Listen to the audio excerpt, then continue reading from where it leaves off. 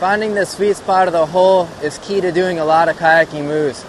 Most holes out there have some particular area that'll pull you back into the hole and another area where it's really good to do tricks in. So one of the first things I do when I get to a new hole is move around in the hole as much as possible, kayak from one side to the other side, bounce around on the top of the foam pile, and try to figure out where the hole is stickiest and where it's weakest.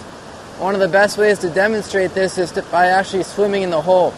When I swim in the hole, you'll notice that I'll go out to an area that's really sticky, and that part will pull me into the hole.